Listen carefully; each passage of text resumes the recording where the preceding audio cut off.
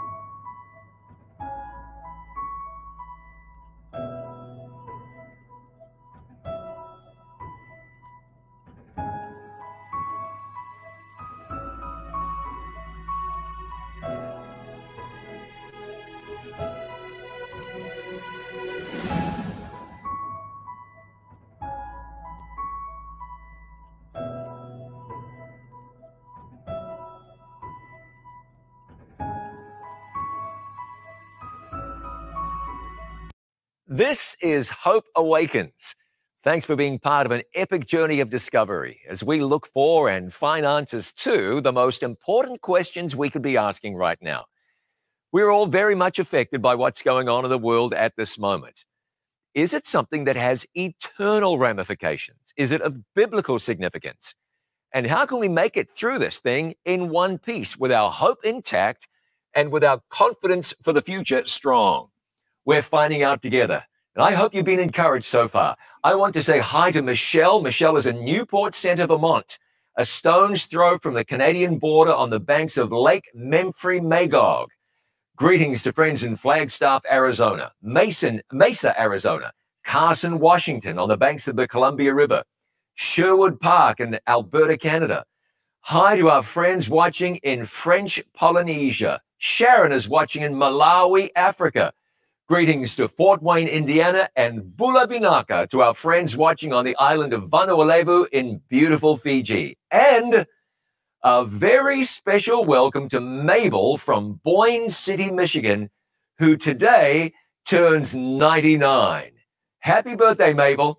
Great to have you with us. We are discovering there is hope in the moment.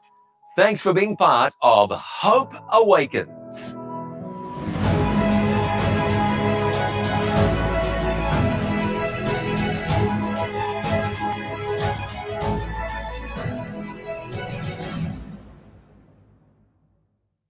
I'm John Bradshaw from It Is Written, and this is Hope Awakens. I hope you're doing well, staying well, navigating these challenging times in the belief that we're going to be looking back on this someday, and we hope someday soon. But at the same time, we realize there are even bigger things going on in the world, behind the scenes, as a great spiritual battle plays out. Tonight, we'll look at one of the great privileges God has given the entire human family. We will welcome a special guest, and in a moment, we'll start with your questions. A reminder first, be sure to go to hopeawakens.org where you'll find resources, previous presentations, the opportunity to send a prayer request. Make sure you go this evening to hopeawakens.org, and if you haven't done so already, do register. I have a special book to give you called God's Eternal Sign. It's under the Resources tab. If you haven't received the previous special gift books, check out your spam folder in your email. My Hope Awakens associates have been emailing you. If you haven't got these resources, maybe your computer is sending it to spam, and that would be too bad. But be sure tonight that you register, and that's how you'll get this, God's Eternal Sign. We're not emailing that one. You're getting it by dint of having registered. Now, you can listen in English, or you can watch in ASL, American Sign Language. Be sure that you let someone you know, if you know someone who speaks ASL, sign language, that these presentations are in sign language. Go to hopeawakens.org and you find right in the middle of the page, there's a button that will say ASL, and you watch right about there. Also at hopeawakens.org, you can submit your questions. So to ask your questions, here is Doug Nah. Doug, welcome. Hey, John, it's always good to be here every night. And every night, we're always getting good questions. And so let's get right into them. This is the first question. My husband and I come from two different faith backgrounds. When we were married, we weren't really serious about God, but now I am. And my husband doesn't like it when I want to take my children to church. How do I lead my husband and my children into a saving relationship with Jesus? Oh, that's a very good question, and that's a very important question. Here's what you do. You pray. You pray, you invite kindly, you witness gently, you let Jesus be seen in your life. Understand, you are not responsible for your family members being saved and finding Jesus, but what God does want you to do is let your light shine. Now, keep this in mind. It might help you with your patience level. The husband you have today is the gentleman you married back there in the beginning. You got what you paid for. You've changed and grown. He's back there, but that's where he was when you married him.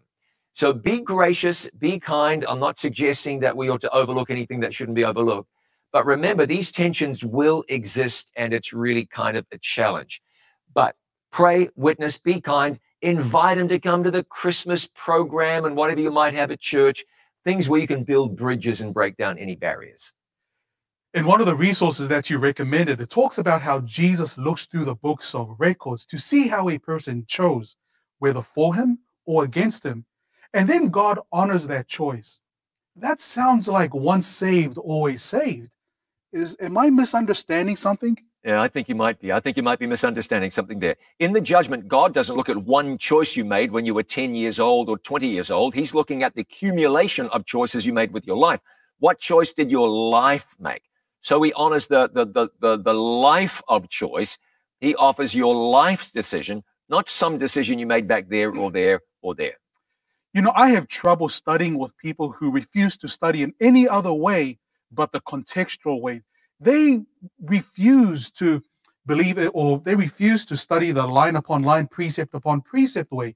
Is it okay to study in the contextual way and also in the topical way? Yeah, sure it is. Absolutely. Now, your first responsibility to the text is to study in context. That's absolutely important.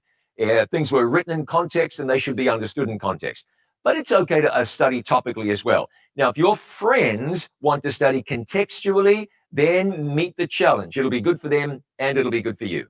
How do you know if God loves you? After all, God said in the Bible, Jacob I loved, but Esau I hated. This frightens me. Yeah, how do you know God loves you? For the Bible tells me so. Have you ever heard that said or sung or something or other? Jesus loves me, this I know. For God so loved the world. That's it. That's all you need. It says it. It settles it. Now, it says that God loved Jacob and hated Esau. Now, Jesus said, you got to hate your mother and father and so on. If you don't, you're not worthy of him. The Bible says that Jacob loved, wasn't it, Rachel, and hated Leah. This isn't hate in the sense of hate. It means preferred less. It certainly does not mean that God detested Esau. It's simply saying that God loved the one and the other one, he looked at differently, and not because there was a different love in God's heart, but because of circumstances and actions. God chose Jacob, even though he was the second born, he came first. He didn't despise Esau at all. So look at the way that word hate is used through the Bible, and you will see that God does not mean that there were these people that he sticks pins and dolls, that sort of thing. That's not going on. Did the heavenly sanctuary exist before creation? Yes, it did. No question. Wesley would like to know, the Bible says that God is against pride. Yet I hear people say, I'm proud of my child, I'm proud of my nephew, I'm proud of my niece. Is there something wrong with that? Or are we talking about a different form of pride? No. Pride is okay, but not that pride. Well, yes, I think that's the case. The Bible is against pride. Pride is an abomination. That self-centered, self-loving pride, that's not good. But if you've got a niece or nephew, they're good at the cello, or they run well, or they're arty, you can feel good, positive human pride about that. There's no problem at all. If the Holy Spirit's role is to dwell in us after Jesus went to heaven, what was his role before that? Well, the Holy Spirit spoke and led and influenced and anointed. You will remember that Saul was anointed by the Holy Spirit and he prophesied. Today, the Holy Spirit brings to you the personal presence of Jesus. That's something different because Jesus hadn't bodily come to the world back then. So that's the difference between then and now. Here's what we're going to do. We have a live question coming to us from Washington State. Kimberly and her son Trevor, I believe, are about to join me from somewhere in the beautiful Pacific Northwest. Hey guys, how are you doing this evening? Good. Doing well. I'm glad to hear it. Thanks for joining me. Now you have a question or two. Fire away. Let's see how I can do with this. Well, my first one is, when God comes again, will blind people see God even though they're blind? Well, my second. I'm going to take the one first because if you give me too many at one time, I'm sure I won't be able to handle it. Revelation 1 and verse 7, Trevor, great question, says, behold, he comes with clouds and every eye shall see him. Well, when Jesus comes back, it's going to be very noisy. Does that mean that the deaf will hear him? You know what I think? I think so. Now, this is just me. If I'm wrong, well, I guess we'll find out on the day. But my expectation is that even the blind will see Jesus when Jesus comes back. It's going to be such a big event. I don't believe God wants anybody to miss it. Now, you had a second question. Yeah. When you said in the Bible, therefore you also be ready. But how do I get ready? Trevor, you've asked the most important question anybody could ask. You get ready for that day by being ready now. And you're ready now by inviting Jesus into your life and welcoming him into your heart and choosing him as your Lord and Savior. If you've done that, then you are ready now, and that's as ready as you can be for the return of Jesus. Thanks, guys. I really appreciate it. Trevor, Mom, really appreciate you joining us on Hope Awakens. God bless you both. Thank you. Thank you. Thank you. Hey, that was pretty awesome. Doug, you got more questions too. Yes, this is one here. Since God can read our mind, is it okay to just talk to him in our mind instead of vocal? After all, I haven't been much of a talker. However you want to communicate with God is okay with God. If it works for you to think your prayers, fine. If you want to say them out loud, whatever works is going to be quite okay. You know, when we pray, we often look down. Yet God is in heaven up there. Why shouldn't we look up there when we pray? Well, you can. Many people do look up when they pray.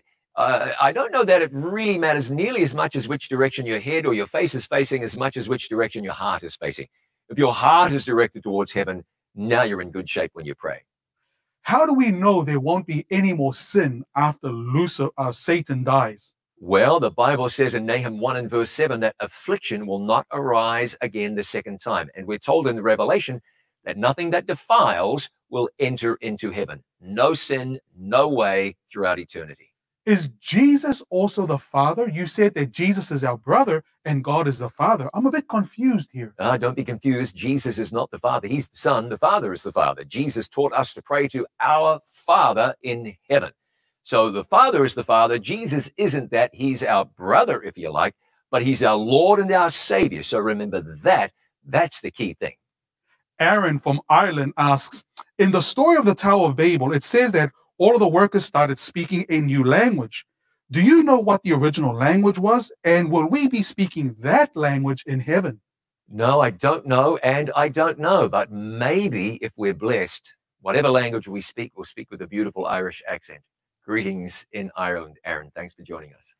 Because Roman law forbade the Jews from killing Jesus, they coerced Pontius Pilate to do their dirty work for them. How then was the Sanhedrin able to stone Stephen to death just 3 years later? Were the Jews violating Roman law, or had something changed here? Yes, they were. They were violating Roman law. That's what they were doing. They were out of bounds doing what they did, but they went ahead and did it anyway. Josh would like to know, is it necessary to close your eyes when you pray? It is for me, Josh, absolutely, because if I don't, I'm distracted by everything going on around me. You know, it's so interesting in a setting where people are supposed to pray, but they're looking around and they close your eyes. There's no Bible command that says close your eyes, but you'll be distracted if you don't. Unless, of course, you're driving and you're on the phone and someone prays, don't close your eyes then. But otherwise, do what works. But it's really hard to imagine you can pray and focus with your eyes open. Here's a very interesting one, John. I was taught that if I'm lying in bed asleep with my husband, when Jesus comes, only one of us will go to be with Jesus. Is this correct if a husband and a wife are both believers?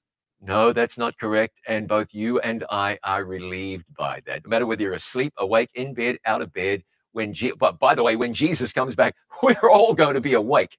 Don't worry about that. That will have our attention.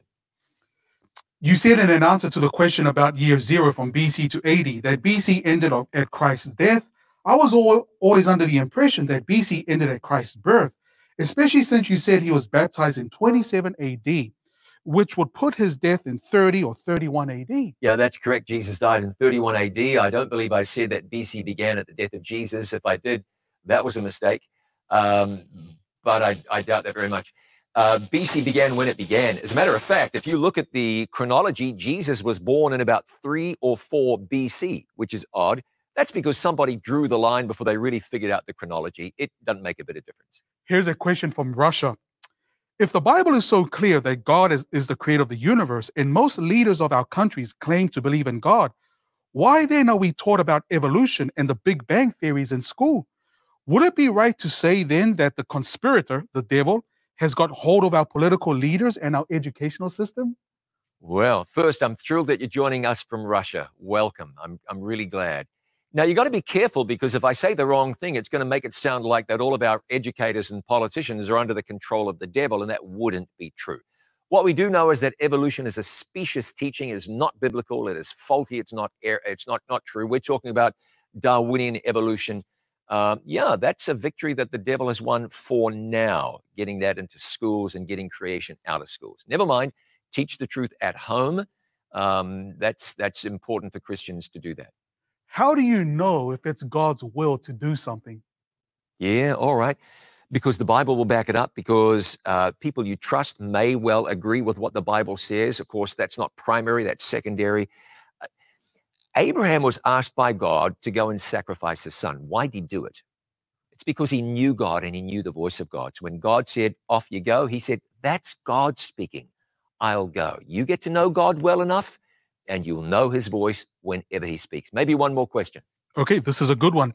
How would you respond to someone who says that they have their own belief? They read the Bible, they pray, and they don't want to hear anything else.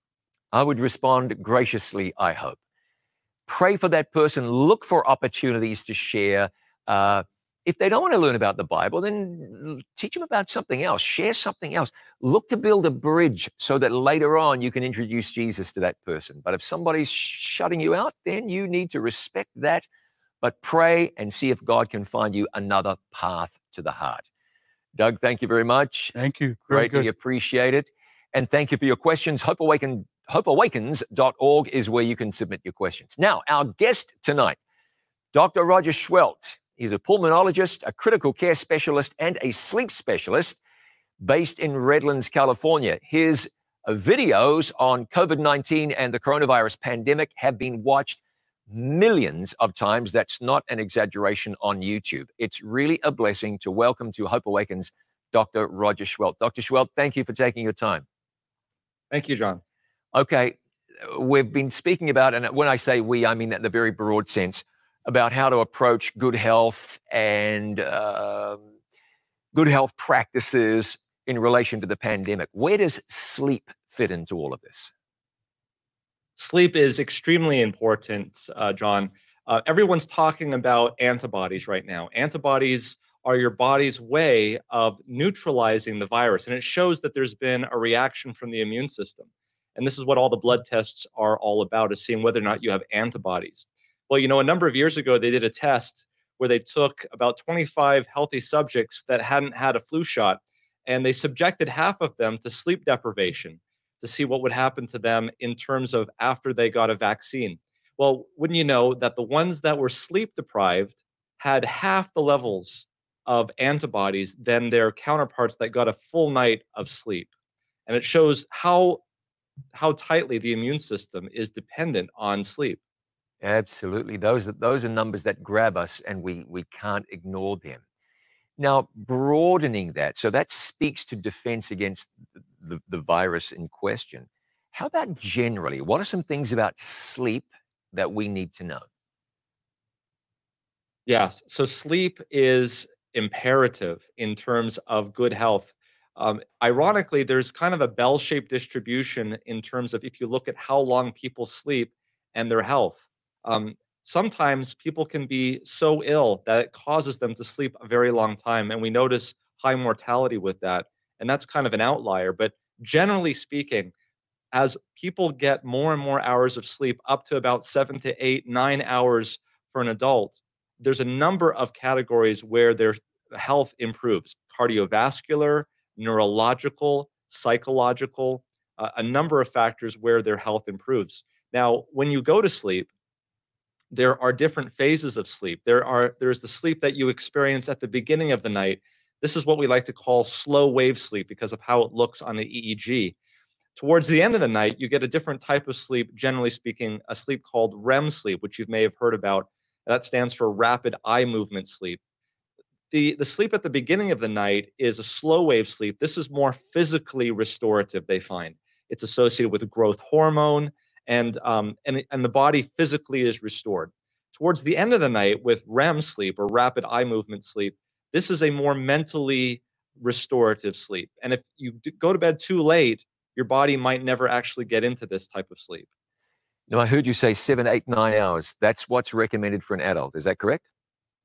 Yeah, at least 7 hours. The range is between 7 and 9 hours for an adult. Now, if you go less than that, teenagers, school-age kids, the numbers go up.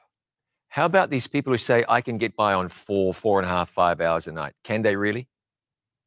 You know, interestingly, as you get older, you are able to deal with sleep deprivation better. And so it's very possible that you may not know how well you could feel unless you actually got 7, 8, 9 hours of sleep per night. So it's very subtle. You may not even realize that you're being sleep deprived. Now, let me ask you this question. What about, or is there a connection between sleep and rest and a person's spiritual well-being? Yeah, that's a very good question. You know, I look at it like a pyramid. The stuff at the bottom is stuff that we know and we can feel. That is cardiovascular health. That is even mental health.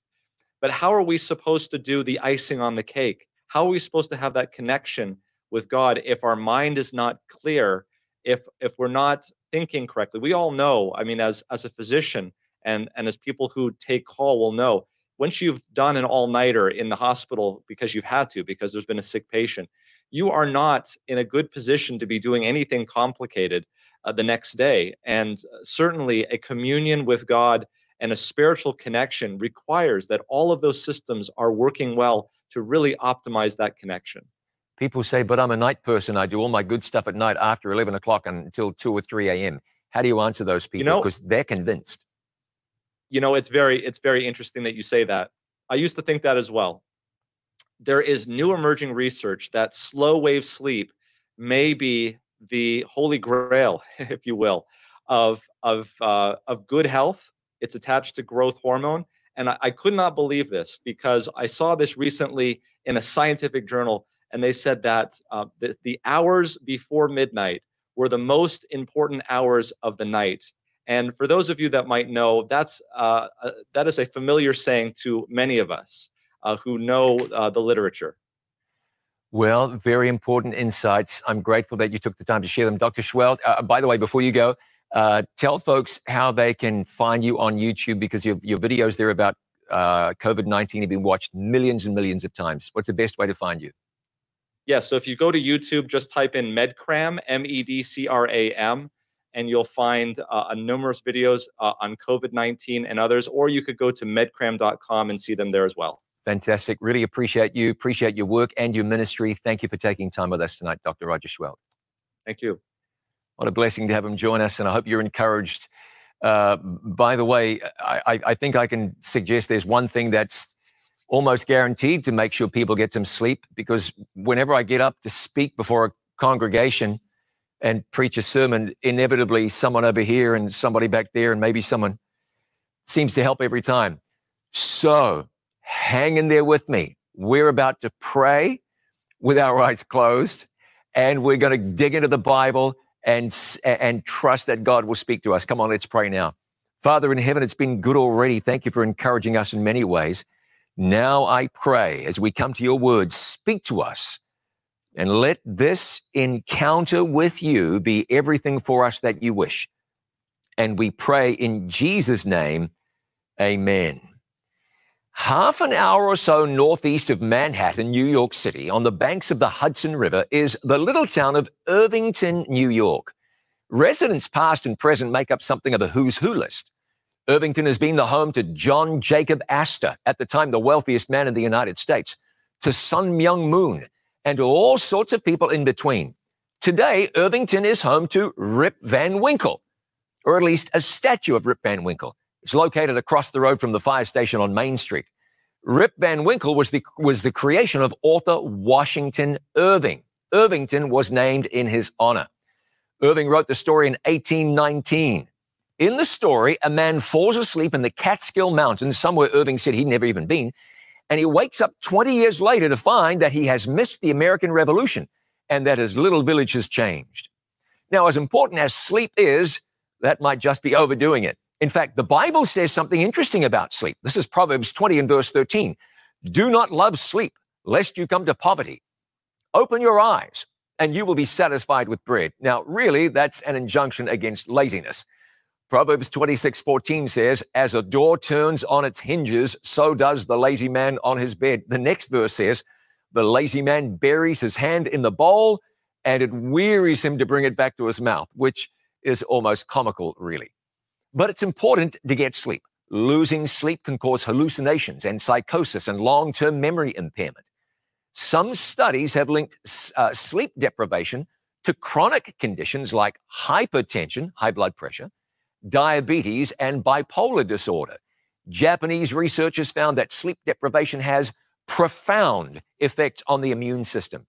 People who get less than 6 hours sleep a night have a higher risk of coronary heart disease, their blood pressure is higher, their cholesterol is worse, and those who consistently don't get enough quality sleep are 60% more at risk of having a heart attack, high blood pressure, or a stroke.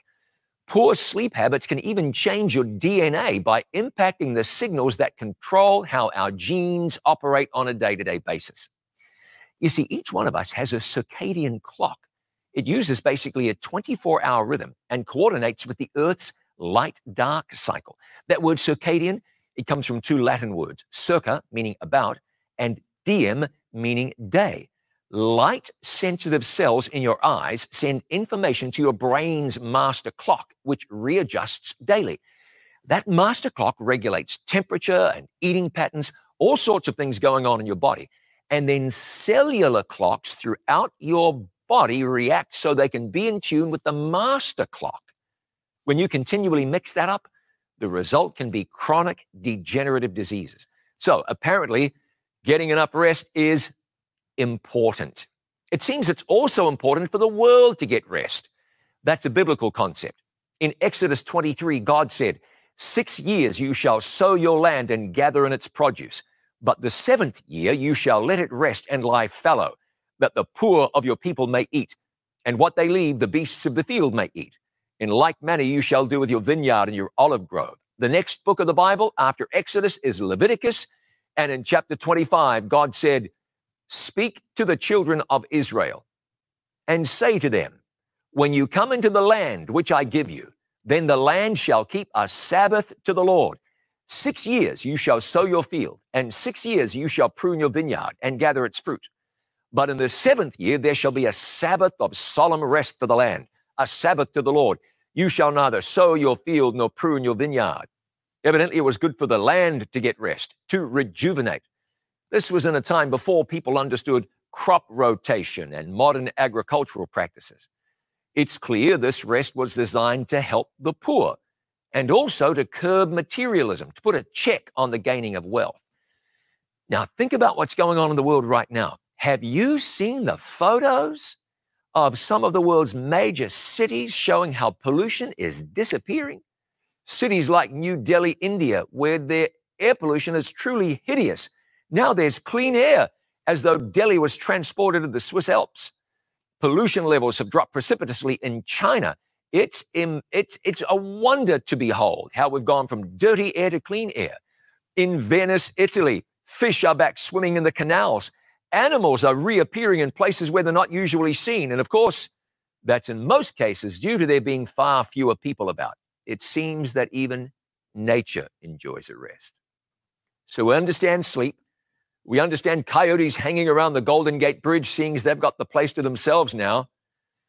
But what about emotional rest, mental rest? What about spiritual rest? What about the problem of stress, where so many people are slaves to the go, go, go creed to which this world adheres? What can we do to quiet the inner turmoil, the lack of inner peace, the gnawing sense of futility that so often accompanies so much of what we do? Where can a person find real meaning in their lives? In Matthew 11, Jesus says, come to me, all you who labor and are heavy laden, and I will give you rest. Take my yoke upon you and learn of me, for I am gentle and lowly in heart, and you will find rest for your souls. For my yoke is easy and my burden is light. World Happiness Report. It ranks 156 countries by how happy their citizens perceive themselves to be, supported by the University of Oxford and other major organizations. The cities at the bottom of that list: Kabul, Afghanistan; Sana'a in Yemen; Gaza; Port-au-Prince, Haiti; and Juba in South Sudan. And we could understand why. Big challenges there. The 5 happiest cities in the world, and this is this year: number 1, Helsinki, Finland; number 2, Aarhus, Denmark; number 3, Wellington, New Zealand; number 4, Zurich, Switzerland; and number 5, Copenhagen in Denmark. Highest ranking Australian city, Brisbane, came in number 10. Highest ranking city in the United States, Washington, D.C., which almost inexplicably ranks number 18th globally. Now, these are subjective. This is how people see themselves. But look at how David saw himself when he wrote in Psalm 16 and verse 11, you will show me the path of life. In your presence is fullness of joy. At your right hand are pleasures forevermore. Fullness of joy, where? In the presence of God. Remember how God designed it all. Adam and Eve evidently spoke with God face to face. After sin, God asked that a sanctuary be built so that he could dwell in the midst of his people. Jesus was called Emmanuel, which means God with us. So the God of heaven isn't aloof. He's not remote. He isn't distant. He wants to be with us, which means he wants the closest relationship possible. And right back at creation, God did something to ensure that he and we would have an unbroken bond, a connection.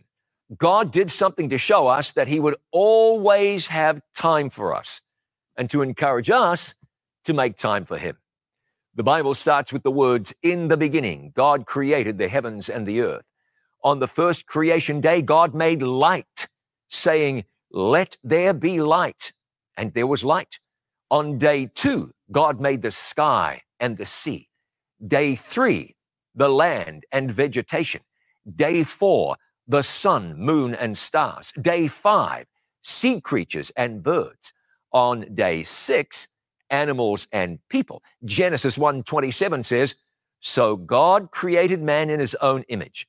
In the image of God, he created him. Male and female, he created them." The Bible record is clear. We were carefully designed. We were crafted by a great creator God. We're all aware that there's controversy about that in some circles. The idea of creation calls for you to exercise faith. Well, how did a God just create everything that we see? Well, if you believe he was able to bring water out of a rock or feed thousands of people with a little boy's lunch, this is not too much for you. If you have faith in the Bible, you'll have read where it says, "By the word of the Lord were the heavens made, and all the host of them by the breath of his mouth. For he spoke and it was done. He commanded and it stood fast." You find that in Psalm 33. How did God create the universe? He spoke. He spoke and it came into existence. Is that hard to believe? No harder than believing that an eye is the result of evolution. The eye is made up of more than 2 million working parts. The retina in a human being has approximately 6 million cones and 120 million rods. One eye. Those 120 million rods are photoreceptors, light receivers. The 6 million cones see color. They're divided into red, green, and blue. The eye is a camera, an extremely good one. And you can imagine that just coming into existence on its own. Can you? Even Charles Darwin wrote in his book, The Origin of Species, to suppose that the eye, with all its inimitable contrivances for adjusting the focus to different distances, for admitting different amounts of light, and for the correction of spherical and chromatic aberration, could have been formed by natural selection, seems, I freely confess, absurd in the highest sense. Since Darwin sailed around the world on the HMS Beagle in the first half of the 1830s, the idea of evolution has become more and more popular. With it, the concept of God as creator and even of God as God has really been damaged. And let's ask why that is. It's not that people have become more intelligent. It's not because of better education. It's because there is a deliberate campaign going on in the universe to undermine Jesus and to separate our hearts from God. It happened in heaven. It happened in the Garden of Eden, and it has been going on ever since. The Bible tells us that Jesus is the creator. John 1, starting in verse 1, "In the beginning was the Word, and the Word was with God, and the Word was God. The same was in the beginning with God. All things were made by him, and without him was not anything made that was made." I know there are a lot of thinking, intelligent, even God-fearing people who've taken hold of evolutionary theory. I'd like to encourage you tonight to instead take hold of the Bible. It's not fundamentalism. It isn't crankiness. It isn't old-fashioned. It's simply faith in God. So God created for 6 days. But even though Adam and Eve had been created, creation wasn't yet finished. Genesis 2, verse 2. "And on the 7th day, God ended his work which he had done. And he rested on the 7th day from all his work which he had done." God was not tired, but ceasing from that work and enjoying his completed creation. He gave us a memorial of his creative power. Memorials are good. They help us to remember. Here, God gave us a memorial of his power to create and recreate, a memorial to help us to remember who God is, the creator, and who we are, his children, the works of his hands. Genesis 2 verse 3. Then God blessed the seventh day and sanctified it, because in it he rested from all his work which God had created and made. What an amazing concept. Right back at creation, God built into the calendar a time for rest and recovery. His idea was that we would take a day out, time out, that we would shut out the hallowed it, set it aside. He made clear it was a special day. And what's really interesting about this is that it's all tied together with God's last day gospel message. The message he says will go to the entire world before everything is done. Revelation 14, starting in verse 6. Then I saw another angel flying in the midst of heaven, having the everlasting gospel to preach to those who dwell on the earth, to every nation, tribe, tongue, and people, saying with a loud voice, fear God and give glory to him, for the hour of his judgment has come, and worship him who made heaven and earth, the sea, and springs of waters. Now you saw that. Worship him who made. That's worship Jesus. At a time in the stream of time when the whole world will be following after a different power according to the book of Revelation. And God says, take time out. Remember the Sabbath day. I've set time aside for you and me to get together, to commune, to spend in each other's presence. In fact, this creation week, 6 days of creation and then a day of rest, is the reason we have a 7-day week at all. Our week today harkens back to the first week of the world, the creation week right back at the very beginning. God showed us how special this day is. He blessed it. He sanctified it. He rested on it. He was careful to show us he was making this day a special day. Imagine if people put the brakes on life just enough to set a day aside for God. You think we'd have nearly the problems we have in the world right now if people were mindful of God and of their relationship to him? And this was important to God. He included this in the 10 Commandments. He wrote those with his own finger on tables of stone. God wanted this for us. And as he doesn't force our will, God was hoping we would want it for us as well. And when God gave the commandments, he spoke a little differently about this one. This wasn't a thou shalt or a thou shalt not. God started this one by saying, remember. Remember the Sabbath day to keep it holy. 6 days you shall labor and do all of your work, but the 7th day is the Sabbath of the Lord your God. In it you shall do no work, you, nor your son, nor your daughter, nor your male servant, nor your female servant, nor your cattle, nor your stranger who is within your gates. That's Exodus chapter 20. So clearly this wasn't new. This couldn't be something that they were not familiar with. God said, remember, the Sabbath was given in the Garden of Eden, and his people had incorporated this into their lives ever since. And you'll notice the wording God uses. He indicates how important this is. The 7th day is the Sabbath of the Lord your God. Notice that. It's not the Sabbath of this person or that person. It's not the Sabbath of the Jews or of the Gentiles. It's God's day. The originator of the Sabbath is the Creator himself. The Sabbath wasn't just reserved for one race of people. It's not a Jewish institution any more than thou shalt not kill was reserved only for Jews, or thou shalt not commit adultery.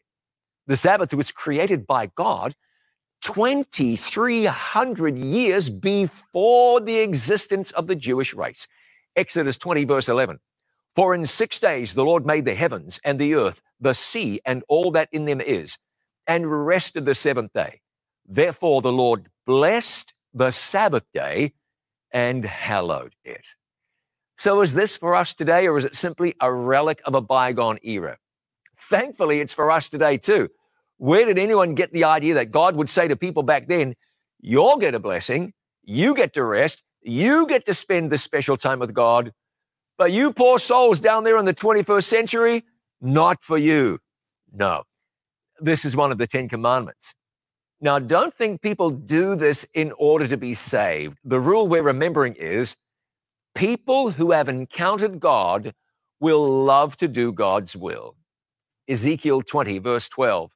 Moreover, I also gave them my Sabbaths to be a sign between them and me, that they might know that I am the Lord who sanctifies them.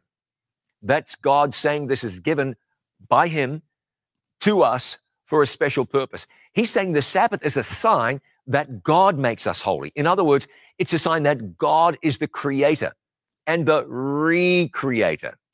Look at how Jesus modeled this. Luke 4, verse 16. So he came to Nazareth. This is Jesus, where he had been brought up. And as his custom was, he went into the synagogue on the Sabbath day and stood up to read. So which day should be kept as the Sabbath day? There are 7 days in a week. Is one just as good as another? Well, we'll find out what the Bible recommends.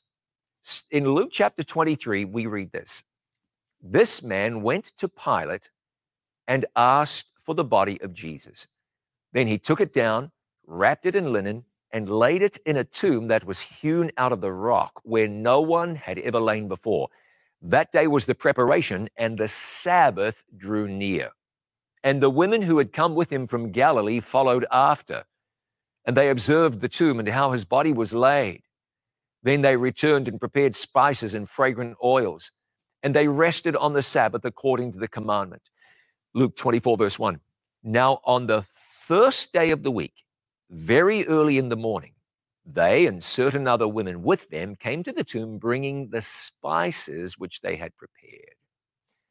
Now here's what we know. Jesus died on the preparation day. We call that Good Friday. He rose on the first day of the week. You might call that Easter Sunday.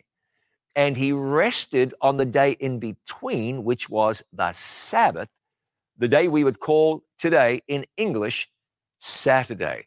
Right there between Friday and Sunday, boom, the Sabbath. Even your dictionary will tell you that Sunday is the first day of the week. Oh, yes, it is. But Saturday is the seventh day of the week. In Spanish, Saturday is Sábado. In Russian, Subota. In Italian, Sabado. Many languages of the world simply use the word Sabbath for Saturday. On that first ever Sabbath, Jesus rested from his work of creation. Then after he died on the cross, he rested on the Sabbath from his work of redemption. Now, some confusing things get said about this, and I'd like you to be thinking about why that might be. Someone will say, but we're not under the law, which you well know is 100% true. Even though we're not under the law, we still want to do God's will. I don't know many people who think that they're not under the law, so therefore they should drive through the downtown at 60 miles an hour, 100 kilometers an hour. We do right because Jesus lives his life in us, not because we're trying to prove anything to God. In fact, Jesus said in Matthew chapter 5, do not think that I am come to destroy the law or the prophets. I did not come to destroy, but to fulfill. For assuredly I say to you, till heaven and earth pass away, one jot or one tittle will by no means pass from the law till all is fulfilled. It's so important to God. He wrote it with his own finger on tables of stone, not something he wants us to forget. Someone said these are the 10 commandments, not the 10 suggestions.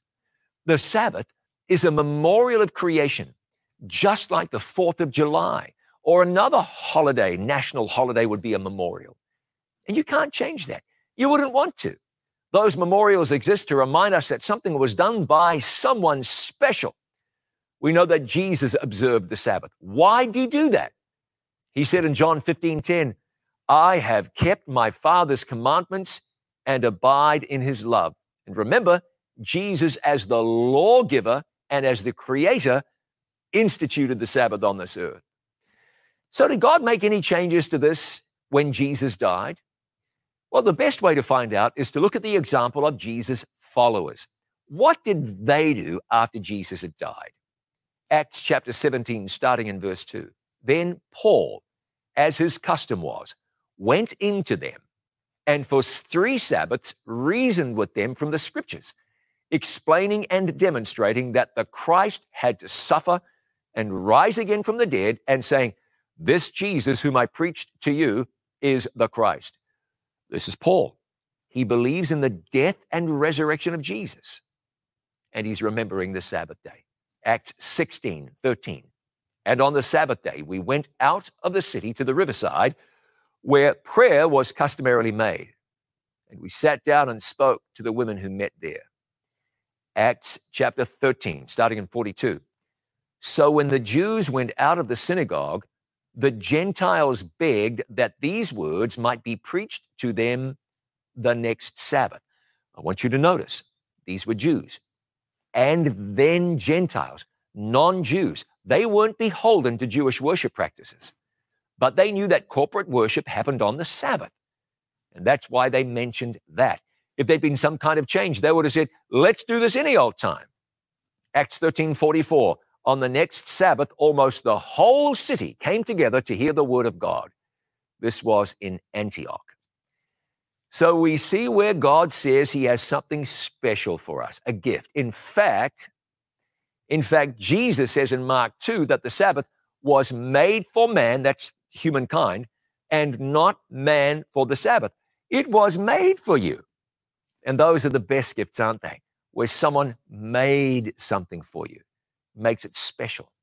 God made this gift for you, and it's special.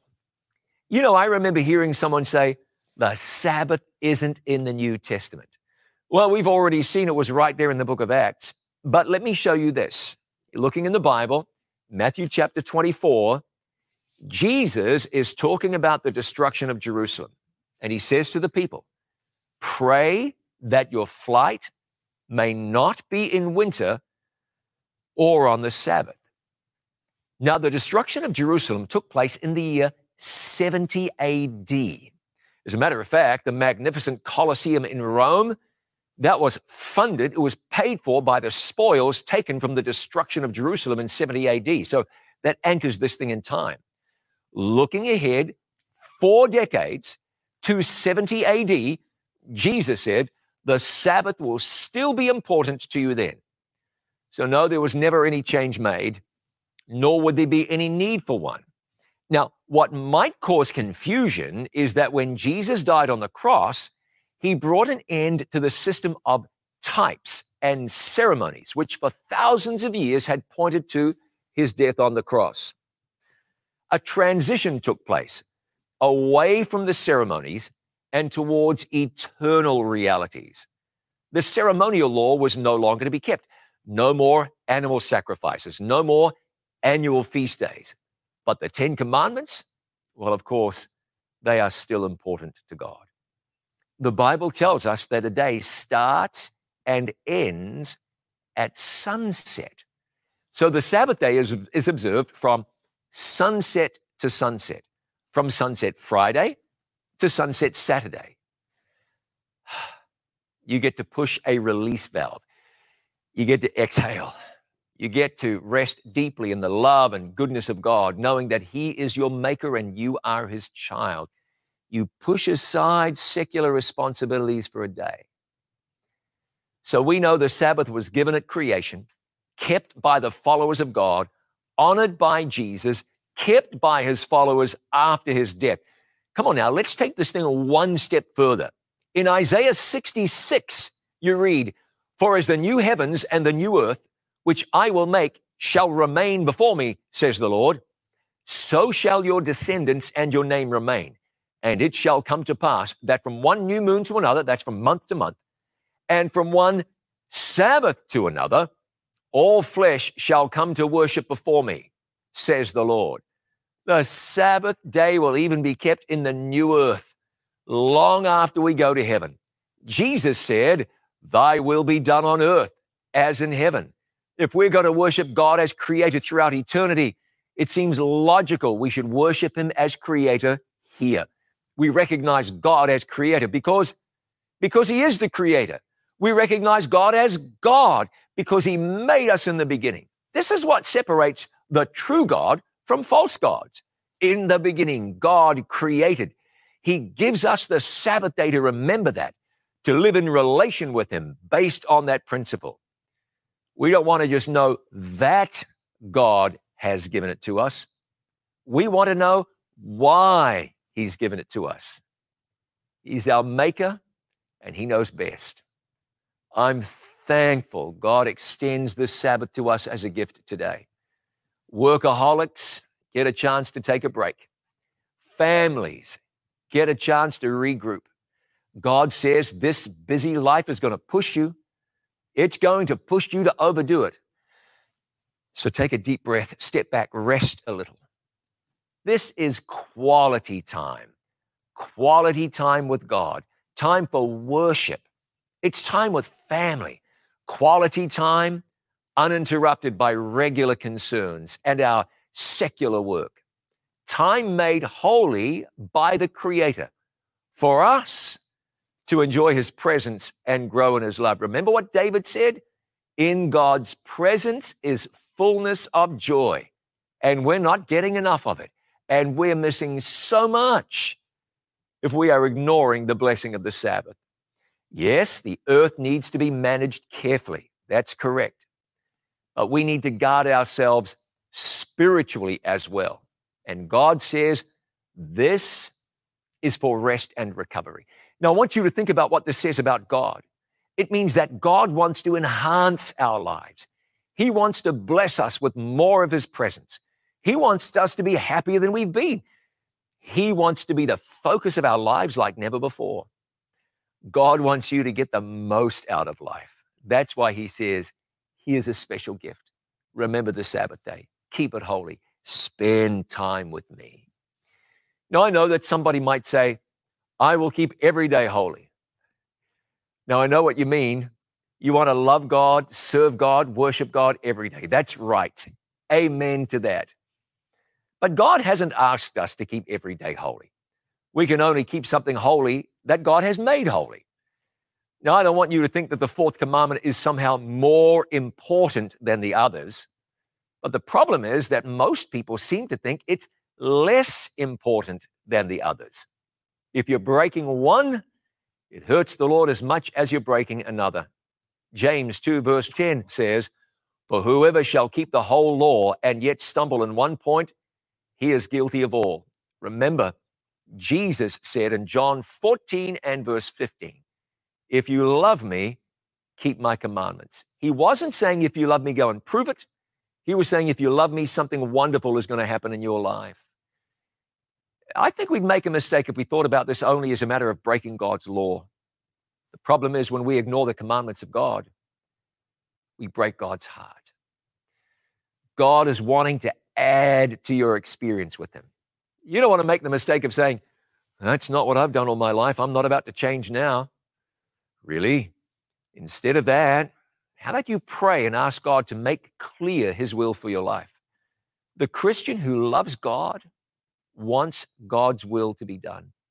You know, when smartphones were introduced, not very many people said they wanted to stick with the old rotary phone on the wall of their home. When I was a child, you know, my mother had an agitator washing machine. The thing had a ringer, which you need to be wary of. But my mother didn't decide that she would stick with the old agitator washing machine forever. She moved with the times. That's appropriate. Does God want us to make progress spiritually? Oh, yes, of course he does. Sometimes he shows us new things because he wants more for us. And we're always happier when we grow in our faith in God. You listen to this and you realize that God wants more for you. He wants to bless you more. Back in 1975, a man who worked on the assembly line at the Fiat auto factory in Turin in Italy stopped on his way home from a police auction where items found on city trains were sold to the highest bidder. Now, the man spotted two paintings. He saw them. He said, they look nice on the wall above our kitchen table. The auctioneer told him they were garbage, found on a train that ran between Paris and Turin in Italy's northwest. So the man bid and bid and bid, and the bidding went up. He outbid another man, and he paid the princely sum of about $30. After the man retired, his son, who was taking an art appreciation class, discovered one of the paintings was by the French painter Pierre Bonnard, and the other was by Paul Gauguin. They were originals. They're worth around $50 million. And because insurance had paid out and the original owners had no heirs, the retired auto worker got to keep his paintings, bought at auction for $30. And now they're worth $50 million. They were there on his wall all those years, but unappreciated for what they really were. He didn't know the value of what he had. The Sabbath has been there all the time, but many people have simply never realized the value of what they have. Now we know. A special day, blessed by God, quality time, time God wants to spend with you. We know we've got something precious in Jesus. He gives us the good gifts, and Jesus is coming back soon to take us home. Come on, let me pray with you now. Dear Father in heaven, you are the giver of all good gifts. We thank you for this one. And I pray that as we take hold of it and welcome it into our lives, you will bless us and grow us. Prepare us for the day when Jesus comes back, we pray with thanks. In Jesus' name, amen. Remember to go to hopeawakens.org, get our resources there and tonight's special gift book. See you for more next time on Hope Awakens.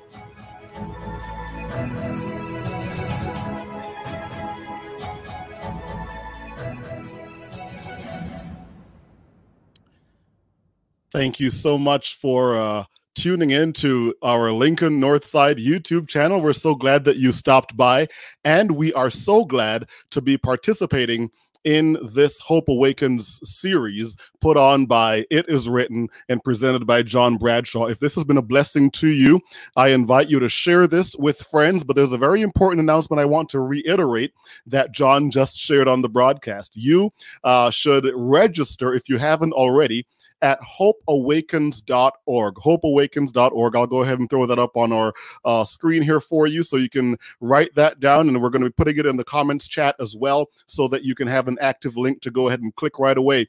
You'll want to register so that you have the full interactive value of this evangelistic series. It's a beautiful opportunity to be able to interact the books that John would like to send to you, assistants that John has who will contact you to pray with you, to journey with you, to have discussions with you.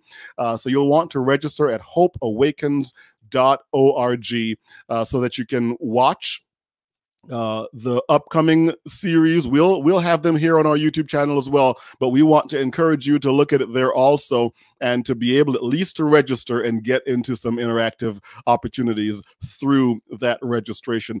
If you have any suggestions for our particular church, or if you want to get in touch with us, the Lincoln Northside and Holland District of Churches here in southeastern Nebraska in the Lincoln area, if you're in this area or you want to get in touch with our church through our YouTube channel as you've been watching, there's another link that you can make use of here that I'll show for you. It is a Connect card that we'd like to use to get in touch with those who've been tuning in to our channel. So thanks for being part of an thank you epic so journey much of for discovery again as we watching look for our and channel, find answers. and thank you for the opportunity that you've given to us to interact with you and to share in this moment together. So again, we want to encourage you to stick around for future broadcasts, but very importantly also consider registering at hopeawakens.org. hopeawakens.org. Once again, thank you for joining. My name is Pastor Daniil. I have the privilege of pastoring the Lincoln Northside and Holland churches, and that, as I mentioned earlier, is in the southeastern Nebraska area, in the Lincoln area. We are delighted to be able to bring this broadcast to you. We will continue streaming these, and if this has been a blessing to you, register or contact us through the Connect card that I just showed you, and let's stay in touch. The next seminar happens tomorrow night. The next presentation is tomorrow night.